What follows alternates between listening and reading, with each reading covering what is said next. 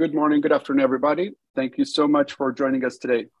My name is Tony Zernoon, and on behalf of Tortora Brida Institute, I would like to welcome you to our roundtable event called How Do We Stay Ahead of Insider Threats?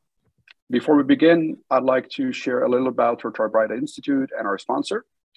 The Tortora Brida Institute was created to promote collaboration across public and private sectors with a focus on business, culture, and diversity. We are looking to reshape and develop collaboration and partnering practices with a view to improving and securing business and economies.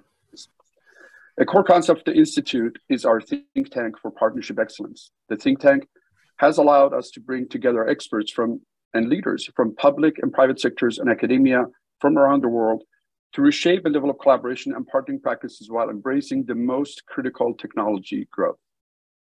If you're not currently a member of the Institute, I highly recommend that you visit tortorabrida.org and invite you to learn more about the Institute and see how you can participate. I also want to extend a special thank you to our sponsor for this event, Gorilla Corporation. Gorilla Corporation is a leading global sales, marketing, and technology channel development company with a focus on serving the technology industry. At this time, I'd like to tell a little bit about myself and introduce the panelists for today's discussions. My name is Tony Zernoon. I have been in industry in cybersecurity for about 20 plus years. I've had the pleasure of working at large and small companies. I've been a practitioner and I've worked at consulting practices, doing risk management, as well as working on the solution side, doing competitive and technical marketing around data protection, data leak prevention. So I would say I had dabbled on some aspects of inside threat. I'm not an expert, but I've tried to passionately contribute to that. In the last decades, I realized it takes a village. So I've started focusing on building partnership with strategic alliances and looking at the strategies that hopefully help us change the balance that we have today in this asymmetrical war and move us to more of a defeat by design strategy. So that has brought me to a zero trust strategy at a company called Appgate. I lead the strategic partnership and alliances at Appgate, where we are a leader of zero trust network access. And my goal there is to continue to enhance the platform as a contextual, intelligence aware, and dynamic zero trust access following the zero trust reference architecture. With me, I wanted to take a moment and introduce our panelists. So without a further ado, if I can share this properly, give me one sec. I believe this should work. So Costa Wilk, Costa and I have interacted in various different roles in the industry. And I've not only grown to have a good friendship and a lot of respect. Costa is an information systems executive who's experienced CISA. He has created and exited award-winning companies in addition to teaching university-level courses in information technology. He is very passionate about helping companies create incredible products, amazing brands, powerful marketing stories, and high-performance teams. Costa has extensive experience in quantum computing, quantum cryptography, AI, cybersecurity, cloud innovation, marketing, sales, M&A. He's done it pretty much around what it takes to go from idea concept to actually make it happen. Before founding QSecure, when I met Costa, he was founding the Quantum Thought Institute, if I remember correctly, Costa, a pre-em quantum computing launchpad for the founding generation of quantum computing companies, helping us future-proof whatever it is that we're making today. He also created an award-winning company named ISBAN, which became a leading partner in the transformation of corporate systems to the cloud. He's recognized as one of the top CTOs in the quantum computing field and is known for his contributions to Forbes. Costa, thank you. Pleasure to have you with us. Thank you very much. Next, we have Michael Friedrich. Michael and I have collaborated intensely with my short tenure at Appgate. He is currently a digital portfolio manager at Lomaxis. Michael serves as a digital portfolio manager for Lomaxis. This portfolio covers zero trust, AI, cloud solutions, and he has served in several senior leadership and engineering roles in Appgate and throughout their journeys from Cyxtera to Savvis to Terramark and Verizon, as well as IBM. As VP of Appgate and CISA, where I interacted with Michael, he led the engineering, compliance, and product efforts that helped bring Zero Trust into U.S. Department of Defense. He also developed some of the largest and most complex cloud solutions, cloud-hosted solutions for United States Department of Veterans Affairs. This solution dealt with the complex needs for security and information of every veteran of the United States and these veterans' ability to interact with VA to realize benefits earned through their service. For that, I thank you, Michael. Appreciate that from on behalf of everybody. Michael engineering knowledge covers Zero Trust, software-defined perimeter security, cybersecurity, cloud architecture, solutions integration, compliance, networking, and product management engineering. That pretty much covers the entire gamut, Michael. Thank you for being here. Next, I have Moshe Ben Simon. Moshe and I interacted at a company called Tropics. And Moshe is entrepreneurial and driven chief executive with 22 years of experience in IT security, extremely passionate about what he does, focused on customer delight. I've had the first-hand experience of working with him in the trenches. He has built and led world-class technology management, product management, sales teams, especially in startups, things that he knew and things that he didn't know. He's done it. He got from a concept to building a company to building a market. He's proven fundraising, networking skills, things that probably Moshe, I'm not sure if you enjoyed as much as making solutions, but I guess it was a very good experience, going through this. Some of the achievements that I have captured here is you established the deception market, 12-year experience in deception space, co-founded Traffic Security. You were CEO of Injection Security, a security consulting firm focusing on offensive security, exploit writer, malware analysis, and more. You were also on the other side, the defender side, CISA of Dexia, an Israel bank, CISO at HCSRA, an insurance company.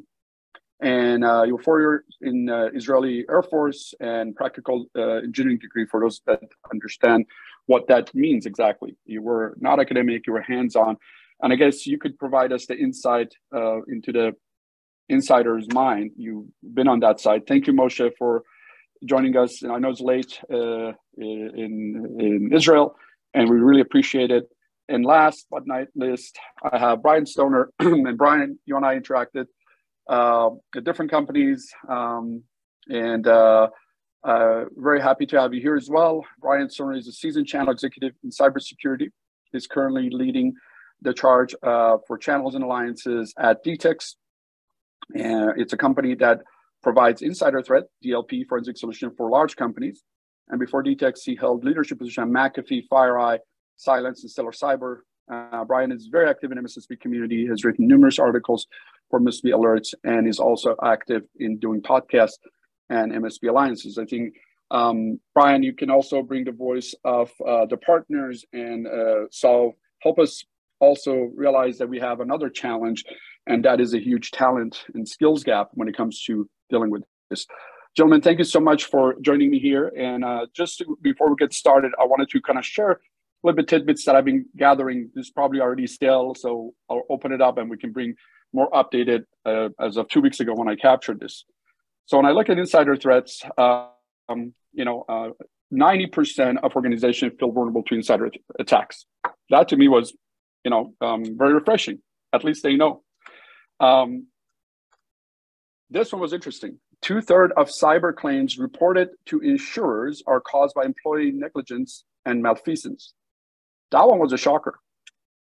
66% of organizations consider malicious insider attacks or accidental breaches more likely than external attacks. While banking, government, and healthcare are the top three, but I guess every industry is affected by insider incidents. I thought that only meant Snowden, but I guess we'll talk that maybe it's not just limited to Snowden or finding the next Snowden. Fraud is top motivation for banking, whereas sabotage and IP theft are the ones for IT. So different motivation for different industries. And according to a Ponemon Institute, the number of cyber threat incidents caused by insiders rose by 47% from 2018 to 2020. The cost reached over $11 million. And 1/3 of electronic crimes were caused by insiders. 34% of business experience some kind of insider attack every year, and 67 claim that are experiencing between 21 and 40 incidents per year. Brian, I'll ask you this. Let's start with this, basics. Who is insider? What is insider? Well, Tony, that's kind of an evolving thing, especially, here at DTEX, right? I think a lot of people think, well, the insider is my employee that has EDR on their endpoint, right? But it could be the guy who cleans out the garbage cans at night, who has a badge access. It could be a contractor. It could be a trusted service provider that a company works with. I think that definition of insider threat is evolving as we see all these different new attacks. And, I think it's time for people to really kind of open up that aperture to the definition of insider, because it could even be misconfigured machines in your environment. Mm-hmm. It could be, a compromised user or a compromised user account. And, today's approach to trying to solve that with the SIM has proven to be pretty ineffective, unfortunately. Absolutely. Costa, any additional thoughts on that? Any other personas, people that we need to consider?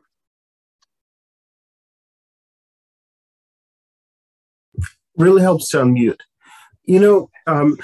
Working in the quantum field, we're actually seeing a lot of the man-in-the-middle type of attacks, especially by leveraging the internal infrastructure of the companies, that actually acts to compromise the communication channel itself. So whereas we used to fight all of the traditional insiders that Brian mentioned, there is this other element of truly malicious attacks and targeted ones specifically that they try to intercept communications, and that's a new frontier that we're seeing right now, because these protocols that we use to secure our communication, even communication between machines and devices, is no longer considered to be secure. So that's one of the areas that we tackle. Yeah, and I guess with the advent of work from home, hybrid, pretty much anybody, I guess, Brian, when you said is anybody with a badge or VPN access to resources on what seem to be trusted communication channels, trusted systems, maybe our suppliers, you mentioned the janitors. So I think we need to expand that, understand anybody who has access to information, resources, infrastructure, whether it's on-prem, remote, whether it's temporary, on a contractor basis, let's call them, I don't know, a mule or a shadow, somebody comes in service temporarily, right? These are all potential insiders. Would you agree? So Moshe, let's kind of expand on this. What constitutes an insider threat? What is a threat? And when you look at insider threat paradigm. Look, insider threat in the industry was always, kind of attached to a person in the organization. But, we see cases where basically somebody hires somebody to be a worker and steal the data. But you can see cases, especially in the Latin America region. You can see cases where they, come to the company for 1 week, inject the malware, the backdoor, and just disappear. You don't see them. So it's a dynamic of insider threat, I call it, because it starts as a person. They join the company, and after 1 week, he disappear. Say that he just resign and disappear, but he. For 1 week, he put and plug his tools inside. And from this point, the internal desktop, no matter if it's under a new employee or just, an idle desktop, become the insider threat. So we get regular to see people that sitting for months or years in the organization, learning, searching, digging, try to find the data and collect it in an elegant way. Today, we see people show up for 1 week, several days, and disappear, and the malware become the insider threat using and leverage other identity in the organization that have no clue that somebody behalf of them stealing the data and take the data out. Mm-hmm. One of the interesting cases that we deal with in the angle of deception was the fact that somebody joined a bank after 3 days, putting his tools inside and just resign. And we start seeing the data not getting out on command and control. They just copy the data to one of his colleagues in the organization on his laptop. So each time he go home with the laptop and the laptop connect to the internet, all the data is go out. So it's insider threat, not insider. It's a good question. If you ask me, this is the new dynamic of insider threat. People have the feeling that, oh, we need to find a person, but it's not person anymore. The person is just the trigger. And from this point, the insider threat get affiliate or get infected with each one of the people in the organization. And if your laptop start uploading data outside and there is a trace, you're the insider without even know that you are the insider. Right. So it's interesting to see the shifting in the industry. And basically we see it quite a bit with the deception solution, because end of the day, we insert fake data into the organization systems.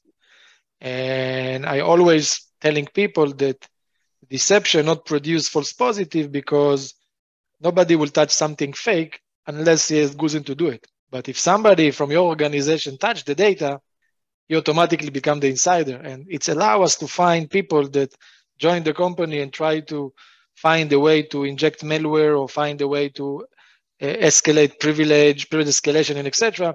They try to leverage the fake data inside the organization.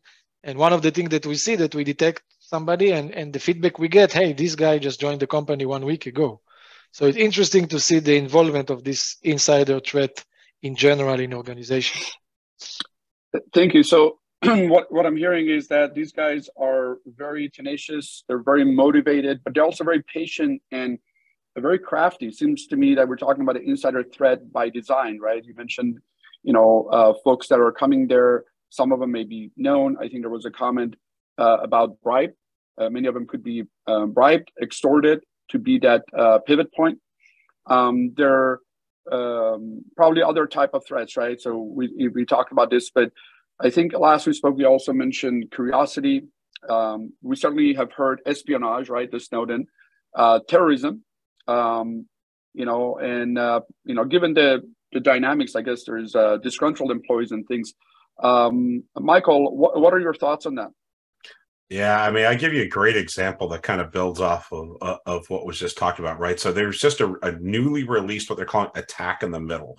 And this is going to be a target that's going to go after government and larger industry, right? So the attack in the middle example is specifically phishing. So getting to a user who doesn't intend to be the pivot point to start the attack. They phish them, get them to enter their credentials into a fake site that looks like the original, so an Outlook, a bank, or whatever. And now what they're doing is jumping a man in the middle, and they're attacking to grab the session token for the MFA, and they're replaying that token. And now all of a sudden they bypassed MFA, they've got your credentials, and now they're into the organization and they can pivot. So this whole concept of a user and device being separate pivot points of an insider, it could be the accidental insider who clicks on the wrong thing. It could be the iOS attack that they had to run and patch that gave the device a pivot point in.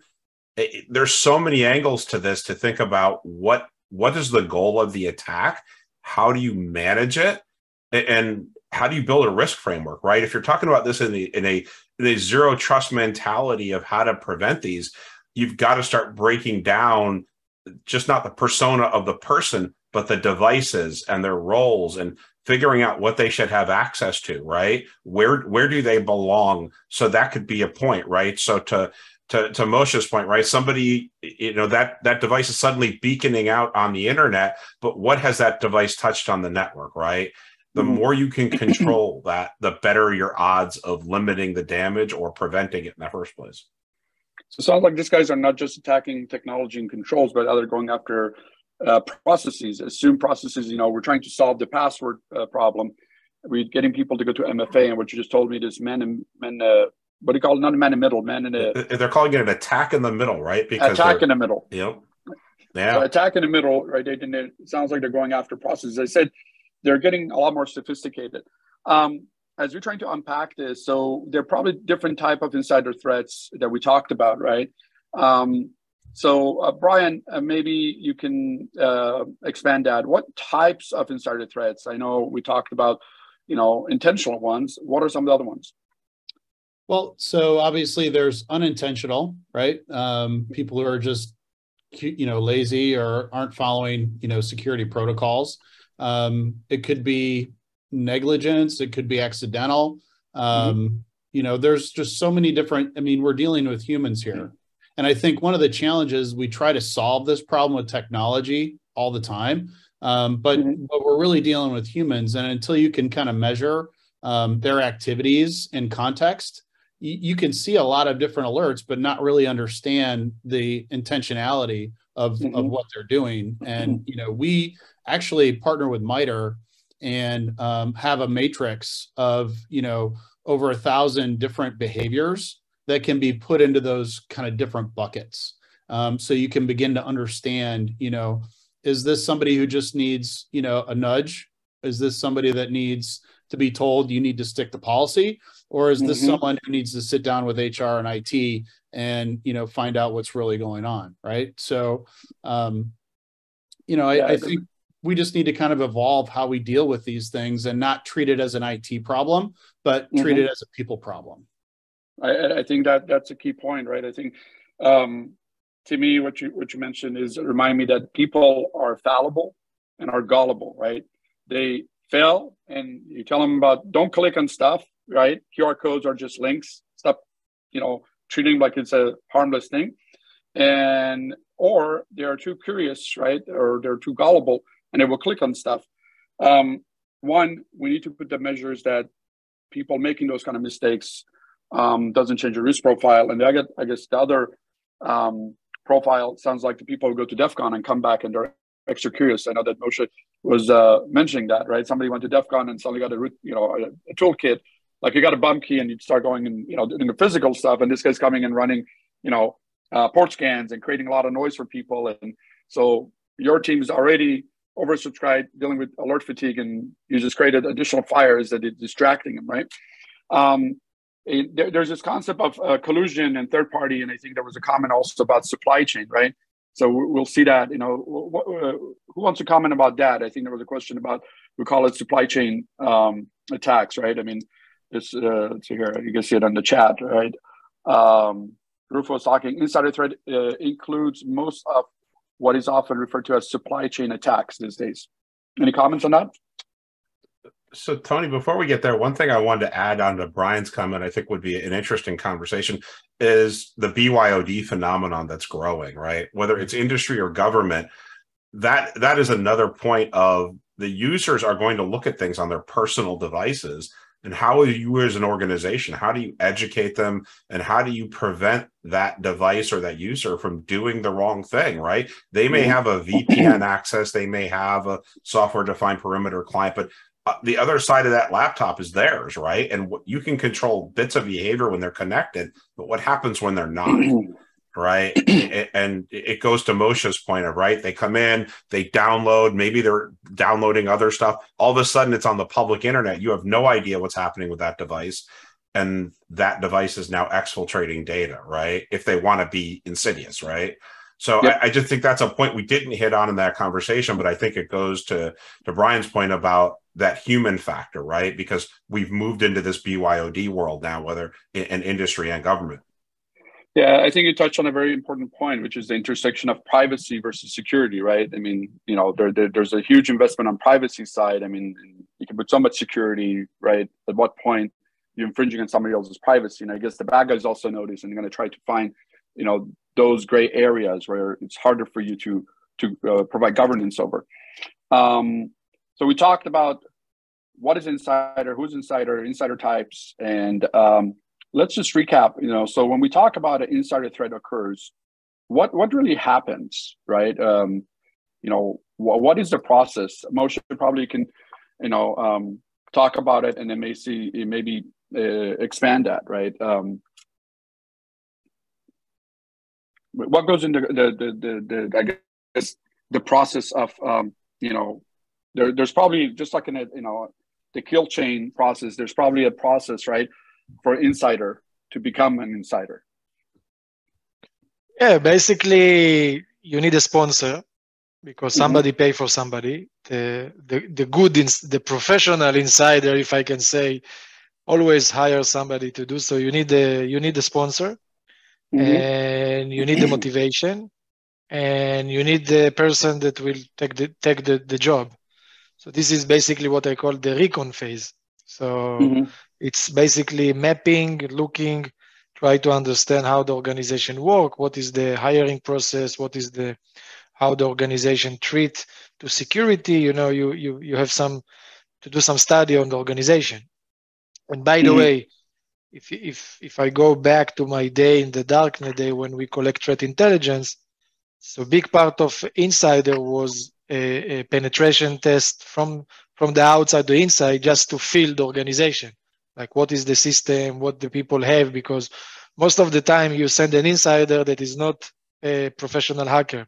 It's a person that need to give the organization feeling that is is a standard employee that just come to be an SDR, or somebody that just make phone calls, or secretary and etc.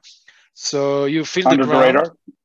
Yeah, you feel the ground. You try to map the organization and what is the reaction to some simulated breach, and because you need to give the person tools and direction. Then you bring the person, and you need to decide if it's a job that he will do himself or he will be just the proxy for it.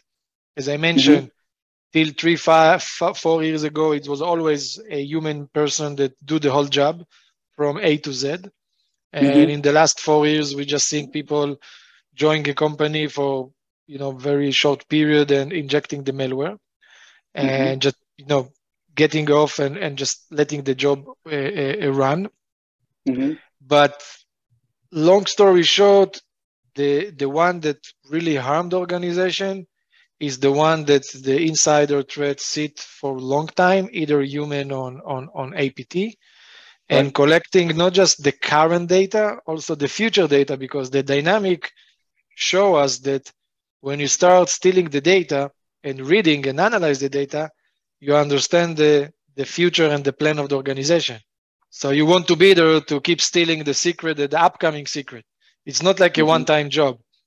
Most of the insider threat investigation that I was part of the investigation team or the detection team, it was always a long-term cycle of operation. And end of the day, as I mentioned, it's sponsor, motivation, recon, injecting the guy or the malware, collecting the data, what we call the lateral movement, and upload the data outside in several ways. So if you look on a penetration test kill chain, the Lockheed Martin one, it's not a far away from the insider, because end of the day, you are using malware, human, or the combination or the hybrid mode. End of the day, it's the same, but on top of it, if I'm looking on from the executive level, it's always around the motivation. How long you have money to fund the operation, what is the motivation, and what is the budget around it? Because as I mentioned, the people that get the data never get involved. It's always subcontractor, and the good espionage of insider, it's two level of proxy. Somebody hires somebody that hires somebody. So the destination, you will never know the destination. In this area, deception was found as a good technology, from my experience, is basically supply false information to this insider. And even if the first proxy open, the file know how to beacon the data of the opening. And if you find the file attractive, you send it to the end buyer. He also opened the data, so you get a next one. So using deception on the data, you basically print the whole route of the data. Who is the one that first compromise it? Who is the first proxy get it, analyze, understand that this is what he want, and who is the end destination that pay for the breach? and the insider threat itself. So you can print the whole map, and most of the time we see the route from local person they hire. It's cyber gang in either in the Eastern Europe or Latam, especially. You can find them in Mexico and Colombia and Brazil. And then end of the day is landing on somebody that's affiliate with a very respectable company, can be public company, private company. And you can see the whole route by just deceiving the insider threat, deceiving your user. So this is one of the motivation that we see today, people using deception.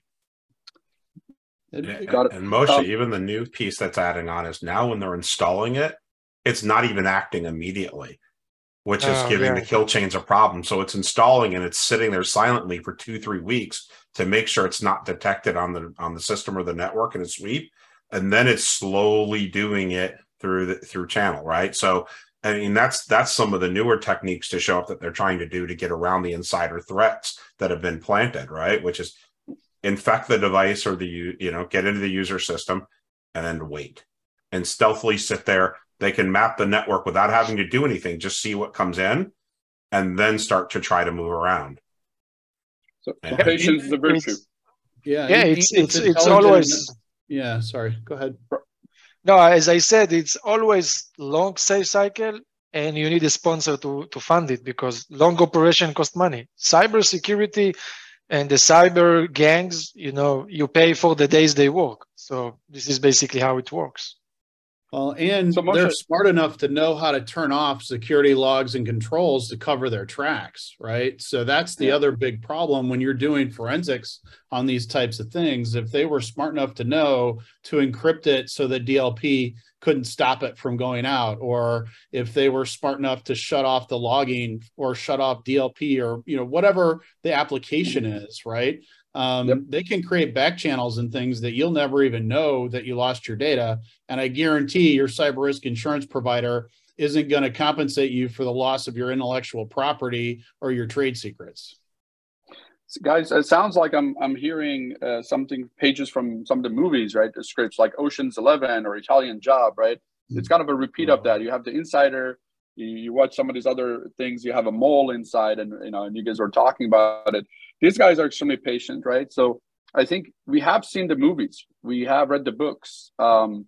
Somehow we just think that, it doesn't affect me, right? I'm not a bank, I'm not a big healthcare company, I'm not a big pharmaceutical. I don't have a Snowden problem. I guess everybody who thinks about insider threat, given the propaganda that was around Snowden, they're looking for the next Snowden. What are your thoughts? Is that what we're talking about? Are we talking about finding the next Snowden? I mean, it sounds to me a lot more than just that. He's rare. I mean, somebody who blatantly feels their way around and steals intentionally at that level, it is rare, right? Most folks are looking for something they can commoditize it, in my opinion, right? They're not looking to try to wholesale steal and thinking they're the cyber savior of the world, right? He's interesting, right? Because he's not the typical. The other side of that is real world examples I'll give you. It's a presidential campaign, and I'll leave them out for what happened, but they were compromised through a user.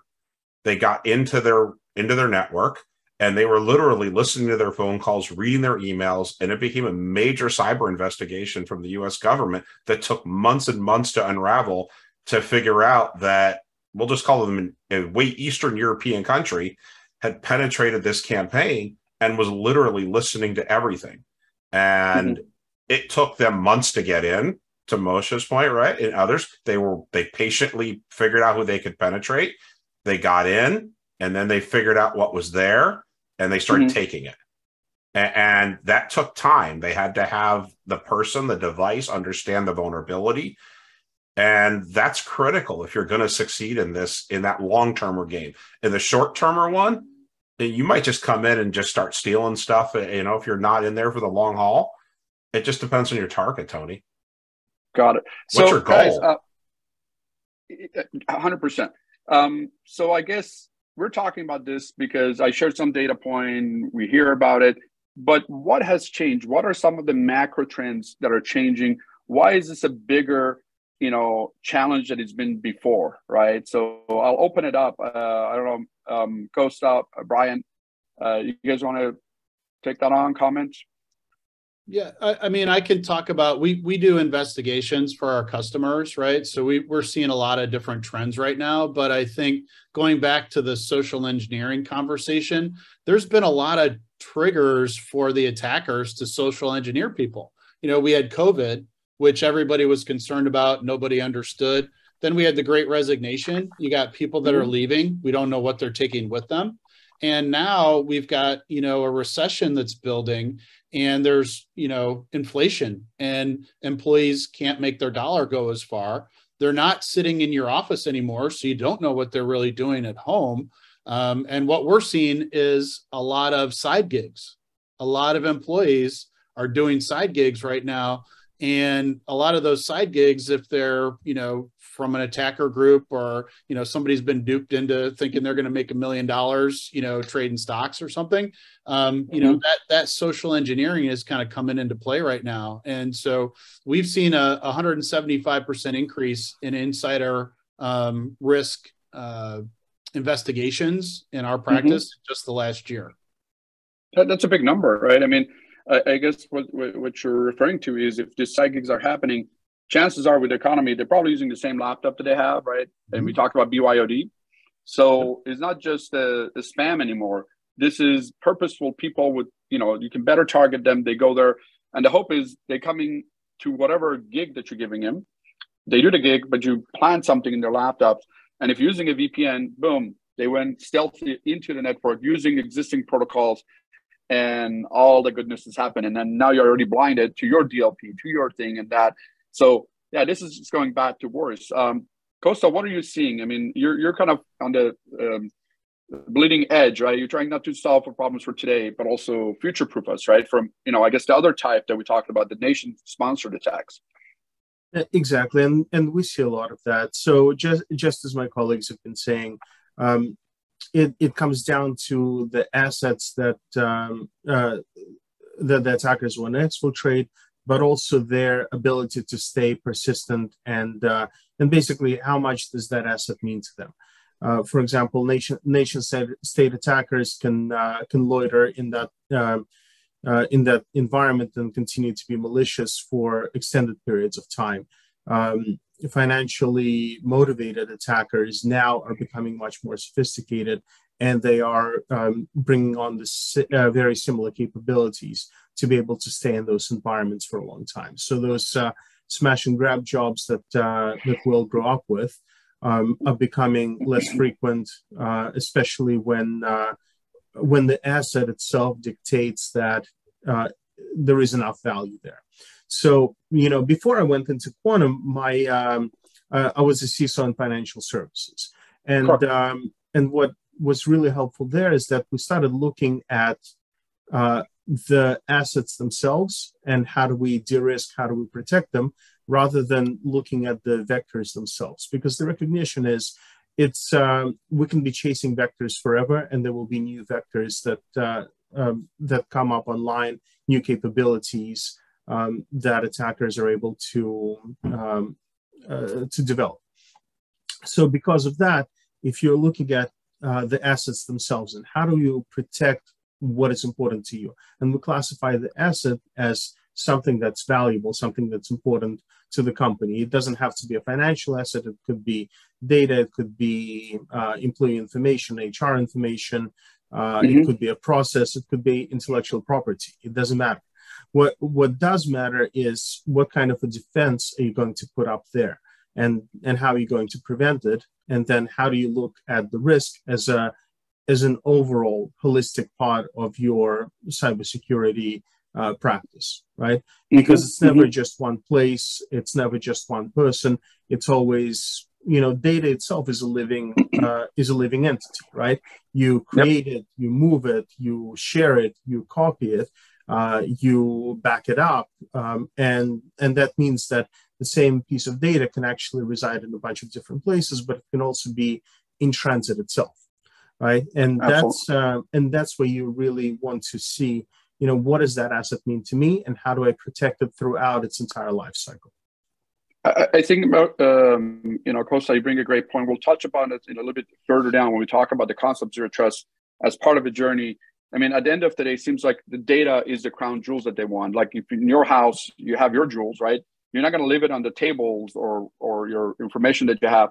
So you probably have some safes. So what you're saying is, hey, it's time to revisit those safes, make sure that the things that you care most about are protected against the imminent threats, whether it's somebody breaking into your home, whether it's fire or whatever other, threat horizon, wherever you live, knocking at your door, earthquake or whatever that is, you are trying to protect what's most valuable to you. In this case, we're talking about insider threat.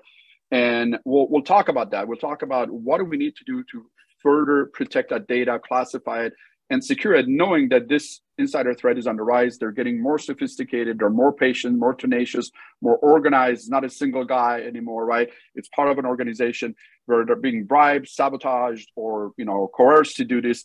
This is real, right? So I think that's a great point. What I wanted to kind of pivot a little bit is to ask, why are we picking on insider threat? I mean, we talk about the kill chain, but guys, why pick on insider threat? What is different about insider threat? And, why does it make it more impactful than other type of advanced threats or, cybersecurity threats that are so much, on our front and center in everyday news? Basically, the answer is very simple, Tony. The damage is always bigger with insider threat. You always get hurt much more than a regular penetration, because insider threat is attack that is focused on the things that is important to you. Insider threat never come to collect all the data. It come to collect specific data. So if you compare it to any other data breach that you suffer, if somebody from the outside penetrate your organization, you have a chance that he will find the data that's important. You can have a chance that he will find the data that nobody cares. Insider threat was always, focusing on your stomach, where all the secrets stay. And when the insider threat operation is successful, the damage is big, is much bigger than any other things. And one of the problem is that I call it a psychology problem, because if somebody penetrates from the internet, people can sit and say, it was an attacker using exploit, 0 day, blah, blah, blah, we failed. But when insider get in, there is more cycles of people that should detect it, get failed. It's not just the security system, it's also the HR, it's also the management, also the direct manager of the person, the colleague. So the whole system of the company get failed. So many people feel bad that somebody cheat them and steal the information, because when somebody from the outside do it, he has no face, no look, no personality. It's a virtual threat. And you can say, I can defend it, I cannot defend it. It's the game of security. You invest more, you get more protection. You invest less, you have more exposure. But when somebody human that meet you in the morning in the coffee corner, discuss with you, try to take from you data in order to keep stealing the data, there is a long cycle of people and management, employees, physical security, colleague of this person that get failed on a very basic stuff, how this guy cheat us. So the damage is financially, and also the company moral is damaged, because people feel bad for the organization that somebody cheat them. So it's a double damage compared to other threat. External trust, internal trust, and I also heard that they're closer to the data, which we just talked about. They have more knowledge. They're further down in the kill chain process. And because they know what is important, they don't have to grab all the data. They can siphon the data that they want, right? So they're much more effective. That's kind of what I heard. There was another comment on the panel. Please go ahead. What I was going to say, Tony, is if you think about, take the example, we'll come back to what Brian was talking about earlier, right? The insider person that, wants to do maliciously. If you're on the inside, right? And let's say you're the database guy, you've just been hired and you want to go steal all the healthcare information, right? All the PII or the PHI, right? That's out there. All of a sudden, they don't have to work to get in. They're there. That attack is faster, it's more directed, and they may actually have permission to be there because that's their role and they've just been compromised. right? Or they, you know, to Moshe's point, right? That's the MO, right? They've hired a contractor to go in there and be there for a week and just siphon off all of that information. And all of a sudden it's out for sale, right? So it's a much more insidious attack you have to be watching for than the outside, right? The outside defenses, you know, you got to watch for, but companies have gotten reasonably good with looking for that stuff now. There's good tools out there for that and processes. They're not great, but they're getting there. The insider guy like that, I don't know how, you know, that's a good discussion of how you combat that. Yeah, and it's a psychological thing, right? Because a lot of employers don't want to do surveillance on their employees because, hey, we hired them, we should be able to trust them, right? And the attackers know that, and they play off of that, right? And the bigger problem is, you know, now if they're not in your office and you never actually have that personal connection with them, it's a lot easier for them to do things that, you know, might hurt the company because they're not in the office. They're not in the building, right? And when COVID happened and everybody moved out of the office and was working off a cable modem, you could turn off your VPN and do whatever you want. You know, the trust level has just changed significantly. And I don't think technology has really caught up with it, which is why, you know, at DTEX, we provide, you know, very detailed logging, but we anonymize everything so that the customer doesn't feel like they're surveilling their employees. But, you know, when an employee gets to a certain risk level, then you need to have a program in place to know what to do. A lot of these customers don't even know what to do if somebody started doing this. Do we let them do it for a while so we can do a forensics investigation on that? Do we stop them immediately? You know, do we surveil them? What do we do? And most companies, if they haven't had to go through this before, feel bad about setting up programs and policies to do all these things. And that's what I think prevents a lot of customers from, you know, taking those actions, even though they know they should. Thank you, Brian. I think you touched on a previous point we brought up, is that intersection of, you know, privacy versus security. How much of the, you know, observing and governance you provide in infringing on that and changing that morale. And if the morale has changed, then you kind of, you know, it's kind of like this vicious cycle, right? The worse the morale is, the economy is. Moshe was talking about it, right? And then when trust is etched, you say, well, wait the hell, you know, they don't care about me. Why should I care? So you're just kind of creating more. One thing I wanted to share with you guys is this. I think it was from the CISA, and we talked about it. Can you guys see that? Can everybody see that on that I'm sharing? It's like a little, you know, we wave. can, Tony. Yes. Okay, so we talked about this. I wanted for our audience, right? When we talked about the kill chain, this is a similar thing. We're talking about what goes inside that insider thread, right? And he talks about that, albeit virtually every person will experience stressful events. Most do so without resorting to disruptive or destructive acts. People are wired differently. For those insiders that turn to malicious activity, researchers have found that the acts are rarely spontaneous. Instead, they are usually the result of a deliberate decision or act. That was the motivation that Moshe was talking about. And I found it very insightful, right? They're talking about there's some event happening, grievance, you know, there's a preparation, there's exploration, they're moving around, whether it's curiosity or not. They start experimenting, and then they go execute the plan and eventually escape. So as you look at this, you look at, you know, we talk about DTEX, like all different technologies, and there were some questions in the chat. We're going to open it up more, but they're talking about, and I wanted to kind of shift the conversation. Now that we understand the insider, who it is, what types are, what motivation, what, you know, what constitutes an insider. Let's start thinking about, you know, the solutions, right? What are the controls? What are the you know, early detectors that we can put in? And like you said, what do I do with it? I kind of have to observe, I have to understand I have this problem, what type of problem it is, and probably are different controls that we can put at different stages of this attack. Some people have been there very dormant. Some people are motivated, going in, pivoting and coming out, right? So I wanted to kind of share that, and then let's start, you know, kind of thinking about maybe sharing that conversation. So what are some of the mitigating strategies, right, that we can think about? And when you look at that wave, right, that flow, so let's start having that conversation. What can companies do, right, to identify insider threats and mitigating strategies they can put in place?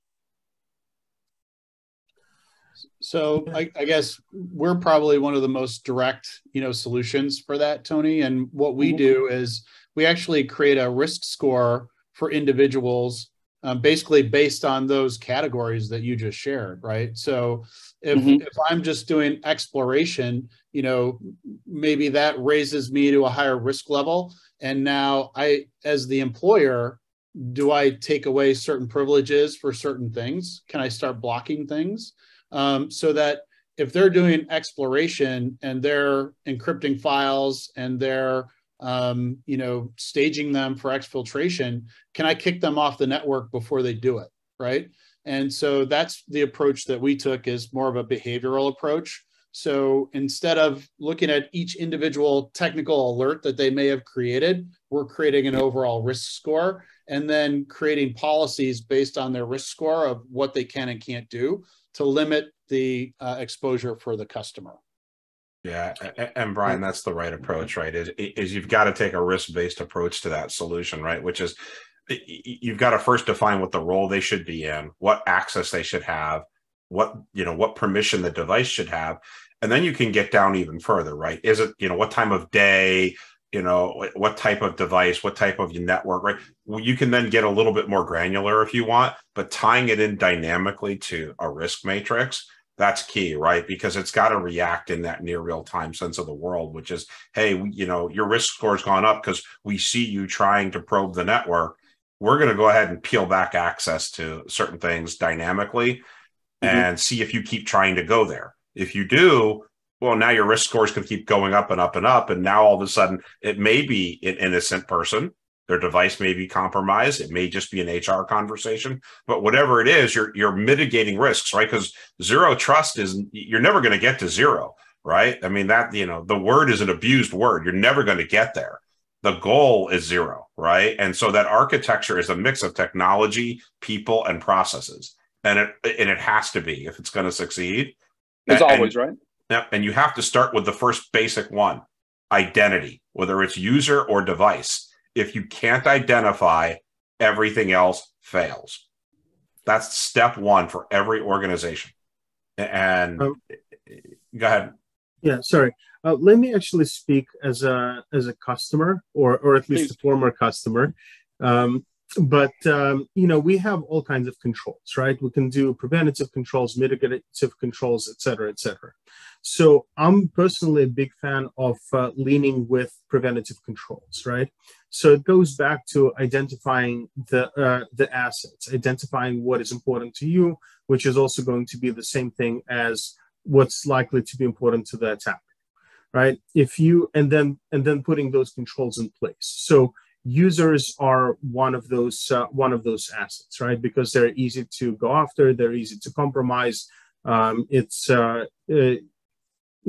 pretty straightforward to go after identity management, but the end goal is also tends to be that data itself, and that data itself is it begs the question of how do you put in preventative controls rather than having to rely on compensating controls or anything else like that. So in which case, data loss prevention solutions, especially ones that are easier to implement, easier to use, and build specific rule and policy engines around them that actually look at the data itself. So prevent someone from being able to copy it, from being able to move it, re-encrypt it, do something with it. That becomes a big deal, because and then when you couple it with things like training, policies, procedures, what it actually also does is, even to an insider, it creates this view that this perception that the environment is a very healthy environment. In other words, it's well maintained, it's well managed. Your work is going to be difficult. You're placing yourself at a huge risk by going after these assets. Maybe you should go and maybe you should stop, or maybe you should go and change your target and go elsewhere.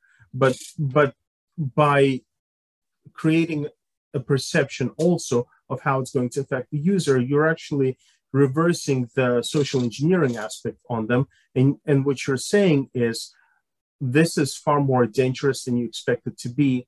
Please think about what your actions are, and that reduces the risk footprint on you. Yeah, I think you kind of touched on the question that Peter in the chat was asking. You know, what do we do to nullify insider threats, right?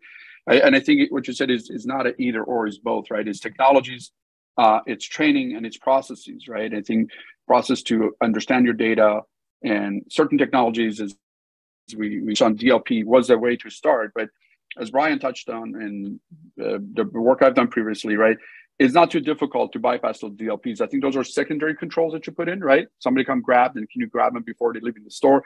And if you have expensive watches in store, they're probably under a key, and somebody, you know, giving one watch away, one Rolex away for somebody to look at it. If you ever go to one of those stores, right, there's a guard standing, so there's a profiling that happens.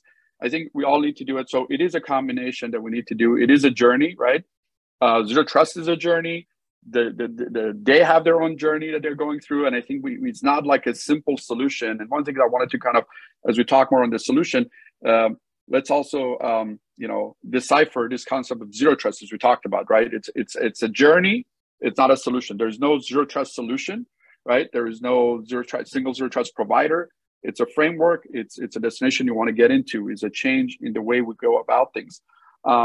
And Rufo also provided a good insight into, say, well, are most of one's IT providers and cybersecurity solution providers, including zero trust components or providers, also insider threats? I think that's an interesting view, right? If we keep having blind trust in those providers, I think he's talking about the supply chain problem, right? You can talk about CISA and many of the other guards that, the FireEyes and many others that have been, none of us is immune. If you put your trust into the providers, what are you giving away, right? Can you get zero trust, but also maintain zero trust security, but also maintain zero trust privacy, right? How do you do that? Many of these solutions are asking you to trust them to be your proxies. And if they are vulnerable, right? So we're going to have to keep that concept going and realize that we constantly have to assess, right? We need to put, you guys mentioned proactive controls, mitigating controls. We have to learn about the profiles, understand, do I have this problem?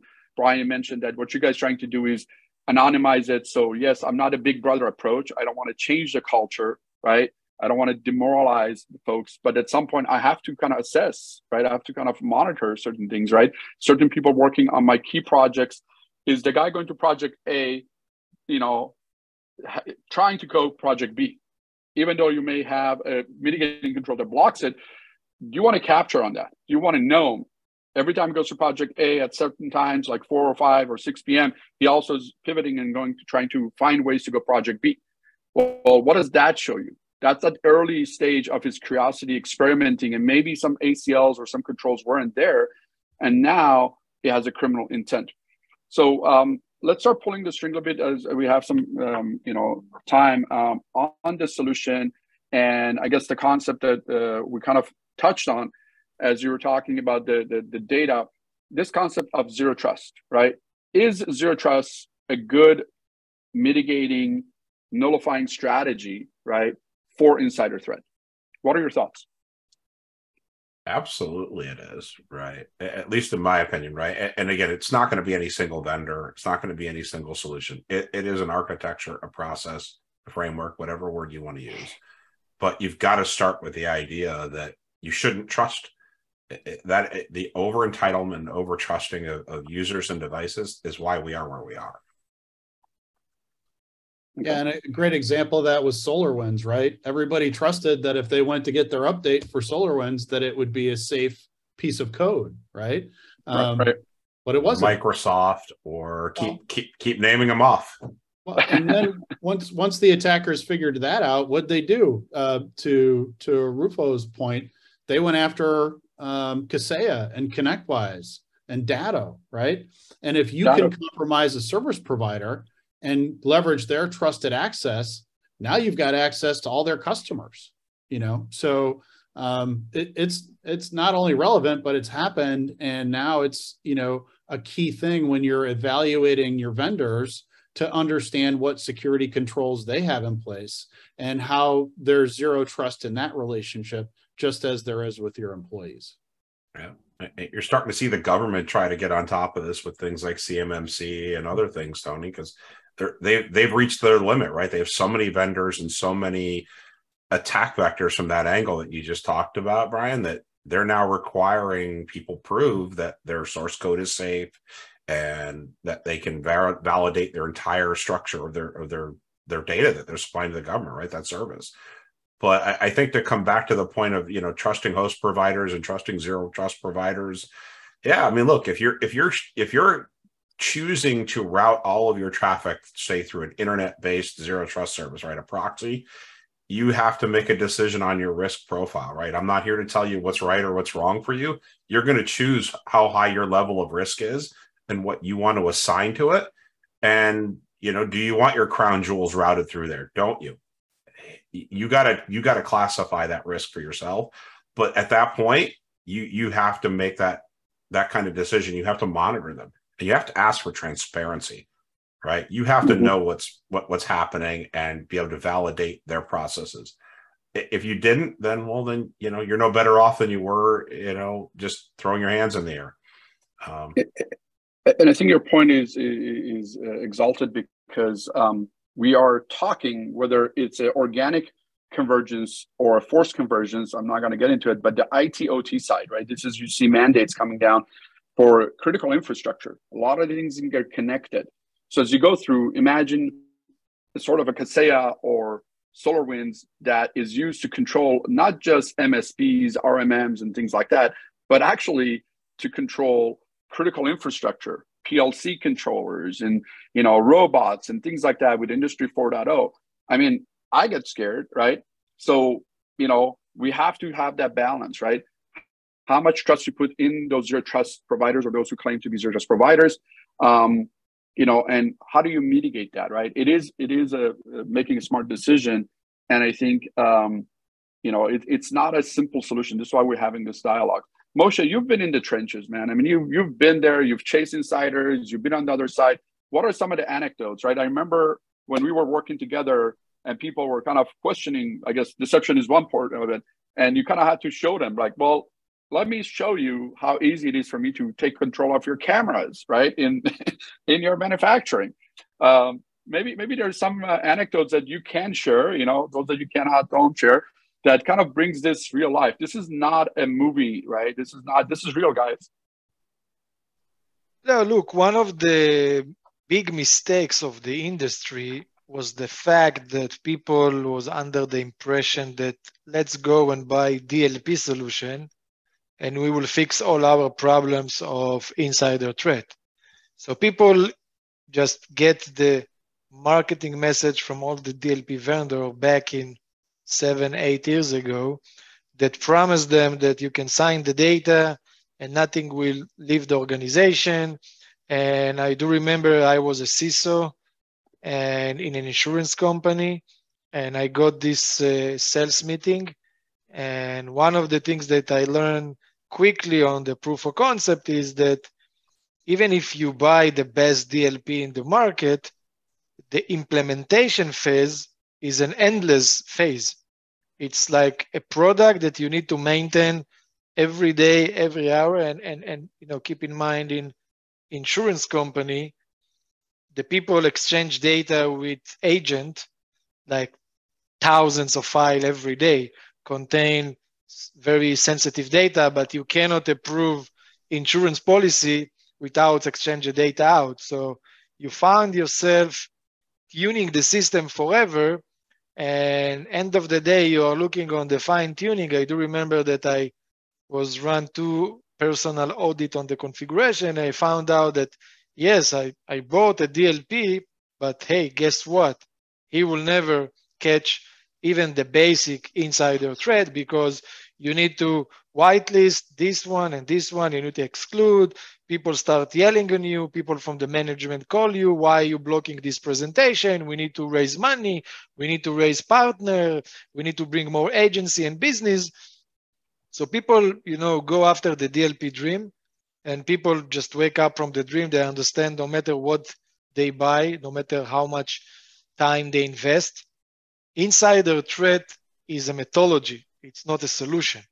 Insider threats start with an HR that check the people background, interview the people using some technologies, exam, and all these kind of tactics to find the person. For example, in Israel till 2 years ago, you had the option to ask the person to bring a declaration from the police that is not criminal. Today, you cannot do it. We follow the American way. But in Israel, till 2 years ago, we had the option to ask it. The only exclusion we have is just if you work for a military or defense contractor. Other than that, you cannot ask for people. So you know how many cases of insider threat we have in Israel that we can find just for getting from the police the report that this guy is a criminal. And so it starts from the HR moving to the physical security camera. The employee need to understand there is also physical sensor behind his back. Go down to the management, and on top of it is the security system policy and procedure of the company. So if somebody on this a webinar think that, oh, let's buy a product and fix the problem, guess what? You will never fix the problem, because in the insider threat model, you need to understand that you need to defend from a person that from the beginning, you hire him as an employee, meaning you trust him, you give him permission, you expect from him to generate revenue and efficiency to your organization, and his motivation is to cheat you. So putting product on people, we know that has never been successful. So the methodology is a big portion of it. And unfortunately, many organizations refuse to understand. Many organizations go after the technology aspect, and many organizations wake up in the morning and found out that there is insider threat inside. And, long story short, you can look on the Twitter fight now between the Twitter company and Elon Musk. And if you read between the lines, you can find that Twitter found several insider threats that nation state attacks was involved, meaning a nation hires somebody, inject into Twitter in order to retrieve data on tweeting account. So they found 3 or 4 in the last 3-4 years. So when the CISA of Twitter come and say the company bluffing the customers, bluffing the regulation, everybody can access the code, everybody can access the data. So you have an interesting case of a company that everybody here on this call assumed that Twitter is spending millions of dollars in security, but you found out that they just had 3 or 4 insider in the last 3-4 years because everybody have access to the data. So it's give you the proof that I guess Twitter either buy DLP solution or even develop and still fail because the overall methodology does not exist. And this is what the CISA of Twitter say on his declaration to the Senate, that they don't do nothing as a company while they think they do or declare they do. So this is basically give you the answer for the all insider threat. Take the Twitter case that in the news lately. It's a perfect example that dealing with insider is not just a product technology, it's a methodology. So it's a combination of the right technologies, the right methodology, the right culture, and the processes around it. Is that what I hear? Yep. Absolutely. One of the things I wanted to expand, and there is another question specifically around APIs we'll get to. But Michael, you started saying that, I think, and I agree for the most part, you said, when you talk zero trust, you need to start with identity, right? And we've heard this, it used to be that, this is my opinion, you guys can challenge me and, I love to hear yours. When we think about zero trust and what is trust and what's the source of trust, I actually agree with you that it starts with identity because it's more mature. People have a good understanding what that identity is. But I don't think that the saying that identity is a new perimeter, it no longer serves that purpose to the conversation we just had with Moshe, right? I know Michael knows Tony. I can show you my ID and you can show me my ID, right? And in the digital world, the same thing. But does that make me trustworthy and for what, right? And this goes back to the point that Brian, you were talking about. I think that identity is not the new perimeter in the zero trust. It's the way you start, but it's something else. trust is the new identity or lack thereof. And what do you identify that? I say that trust is a combination of identity plus behavior, right? Would you guys agree? How do you measure the behavior? If Tony and Michael is going out, Tony drinks, Tony gets a car, Michael's doing that. Michael is Tony's friend. Michael cares for his life, but also for his friend. And he's probably take the keys away because Tony's behavior changed. It's the same guy, same ID, but his identity is a new perimeter. You need to know that person to get in the car. But if their behavior changed, how do you monitor that? And Moshe, you were talking about it's a process, it's different. You have to understand, you hire someone that you give him an employee. So there's some implicit trust and some explicit trust you do. But don't we need to monitor that, right? And that's the other pivots. If you look at the zero trust, right, it's not just about identity. There are other pillars, right? You need to have the trust for the user, trust for the device, trust for the network, trust for the application, and trust for the data, which was the conversations that earlier on we were touching on with Costa, and I said we'll get back into. So if we think about that, I want to open it up and say, okay, let's talk about zero trust. Let's talk about these behaviors. And what are the areas that people need to get started? Michael, you said identity. What's next? Well, let's first dispel the rumor that that companies have a good sense of identity, or agencies. They do not. Mm-hmm. Those first, it almost say it comes down to a phrase we all learned as kids: who, what, where, when, and why. Right?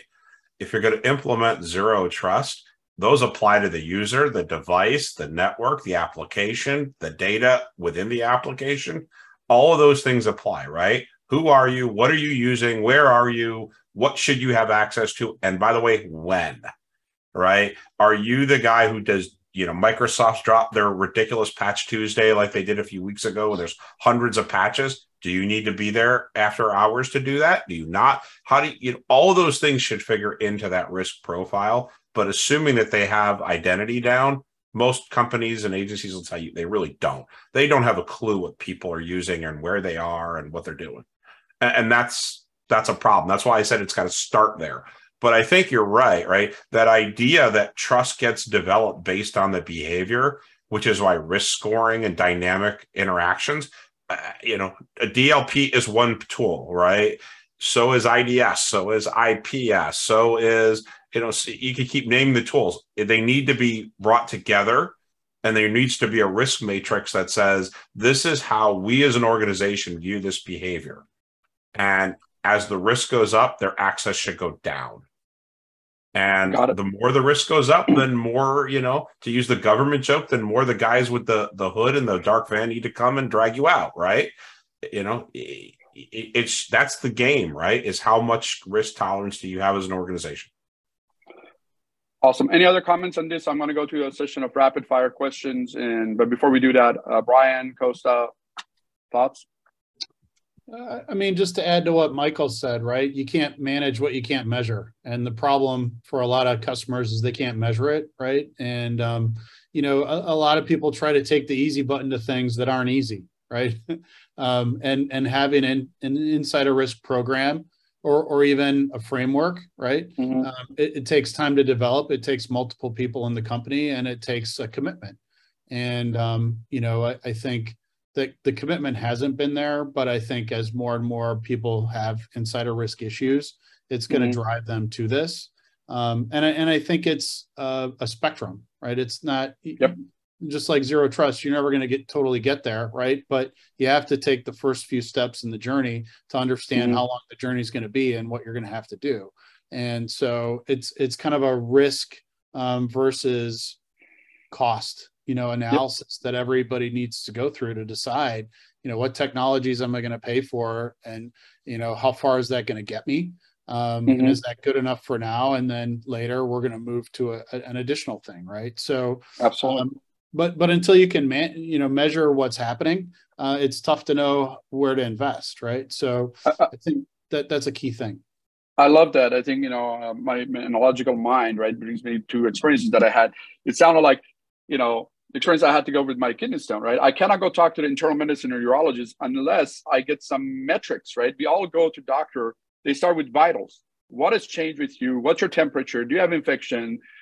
what are your symptoms? What are your chief complaints? What I'm hearing you say is you need to have those vitals. I mean, we're talking about telemedicine, right? To go home, remote patient monitoring, to do that stuff, right? So users are home. So I guess we need a remote patient monitoring for our users at home just as well, right? If you use that analogy. And I think before you go, and I put you in there, I mean, having gone through this, not to make it too gory, but I've gone through kidney stone. Those of us who've gone through it, you know, I don't want it for anybody, but the symptoms were like to the point the doctor says, you may have appendicitis. You're vomiting, you have temperature, you're bending over and blah, blah, blah, come over here. They couldn't do anything. They had to take additional vitals. They had to take, you know, liquid samples. They had to do x-rays. They had to take the vitals. And then they were able to discern, do I have an internal problem, an insider threat, in this case, a kidney stone, or an appendicitis? And the threats were different and the things were different. So it was funny listening to you. I'm like, wait a minute. You sounded like my doctor, right? And just going there and say, well, let's take the measures. Let's monitor this. And, you know, I think we need to do that. There was a question in particular about APIs that I saw. So I don't know if you guys saw that one here. I was trying to read it. Sean asked, do APIs open gaps in trusted sources for malware to be passed? Thoughts on that? 100%. It's a big emerging discussion of how well APIs are being secured in the organizations. And it's not just within your organization.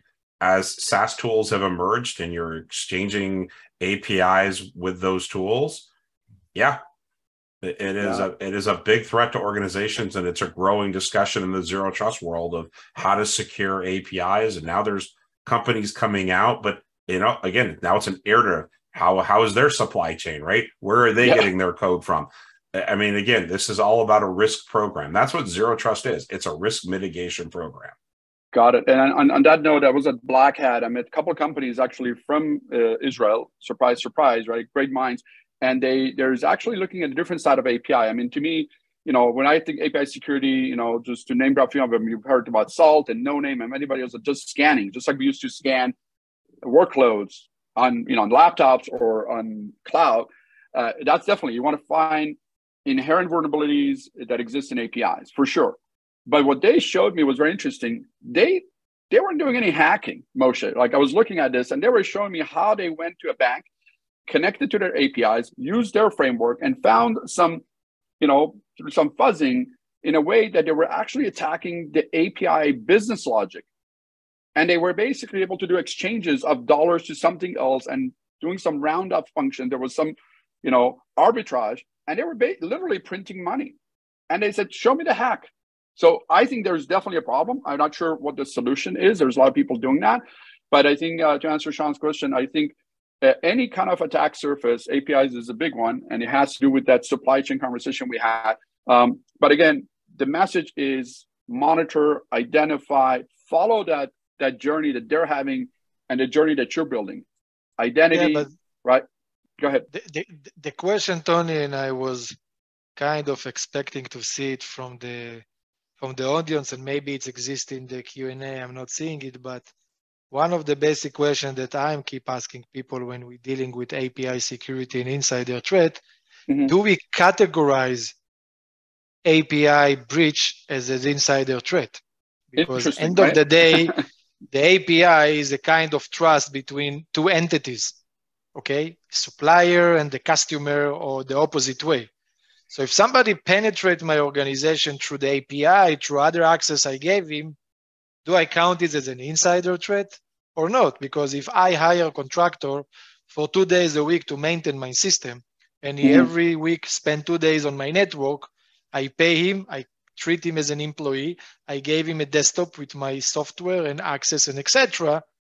And if there is a breach from this entity, either the person or somebody behind the person, do we count it under insider threat in terms of API or contractor? It's a question that I don't think the industry even discuss about it, because everybody tried to categorize supply chain problem. Yep. I personally come from the agenda that say, yes, it's the vector, it's supply chain, but the person behind it, it's an insider threat because I trust the person. I gave him an access. Either API, VPN, he come to my office every day. I don't know, but end of the day, supply chain, from my perspective, if I gave him much broader access, not just something very limited. From my perspective, is a pure insider threat risk, an insider threat event if somebody compromises through the supply chain. Because again, supply chain rely on trust. If somebody penetrate me, breach the trust, it's like any insider threat case. It's a good question. It is. It is a very good one. On that note, I'm going to do some rapid fire, guys. So, Brian, should insider threat be top of mind? Yes or no? Absolutely. It should be top of mind today for any customer. Awesome. Michael, is it unique to only government, financial, healthcare entities? No, not at all. Are insider threats avoidable? Or do we live with them? Is it like COVID? They're not avoidable. They're not avoidable because they always change, right? What technology knows to detect today, somebody's going to figure out another way around it, right? So you need something in place that'll just kind of monitor everything, and you need to be, it needs to evolve with the threats. Makes sense, right? It's that monitoring the vitals, influenza, cold, COVID is going to be part of our life. So it's insider threat. Costa, can we eliminate the insider threat risk? We can reduce it. We cannot eliminate it. Okay. I'm going to throw a bonus question for you. Can we insure against it? I mean, there's a lot of insurance stuff. We didn't touch on that one, but I want to bring it back in because I think it's a hot topic. Why don't I just forget about it and just go get a cyber insurance around it? Well, cyber insurance is all good and well, but if you damage your reputation and you lose your customers, you are never going to recover from that. So the short answer is no. So they're not got them paying monitoring for credit is not a solution, you're saying? It's don't worry about answering that question. Well, it gets worse there, Tony, because the cyber insurance companies, if it's state sponsored now, they're refusing to pay. There you go. And now you have to prove that you did the right thing. So cyber insurance is not worth the paper it's written on. Do not buy it. No, it's fine. It's funny now, Michael. Now organization, instead of investigate the breach, they need to prove that he's like a regular hacker and not a nation state hacker. And then when you come to the insurance and say, hey, it's not a nation state, it's a regular hacker, they will come and say, how you cannot defend a regular hacker? You're supposed to buy a good system to protect against regular hackers. So now you need to discount. Now you need to discount yourself as an organization, kind of you humiliate yourself and say, no, it's not a nation state. It's a regular hacker, a script kid. Pay me the policy. And then they will come and say, oh, it's a script kid. So why your system failed to detect script kid? So it's like, 22 game. So I said, just stop buying it. Invest that money in better integration and better dynamic tools. Stop investing in something that's not going to save your reputation, because you may get the money, but your reputation's gone. So you're saying you're guilty. If you ask me, the insurance company, my personal feeling and thought, the insurance company want to kill the product of cyber insurance. They understand they are losing a lot of money, and insurance company cannot control the business in cyber. They can control when they sell cars and an apartment. They have a lot of calculation to know how long they can stay on the market. Cybersecurity, especially in the COVID-19 that everybody got breached, give them the understanding. And I'm speaking with a lot of insurance people because I came from this industry, so I have a lot of colleagues. They want to kill this service. So they're afraid from the regulation, because the country will find out that this guy is trying to escape from some of the duty. They try to kill the market slowly and softly by saying, nation state, we are not paying. You need to prove nation state. You're proofing, oh, why script kid hack you? We not pay. They want to kill the market. This is the game, guys. In 3 years from now, no cyber insurance. Nobody will buy. Killing you softly. That's what you heard from Moshe.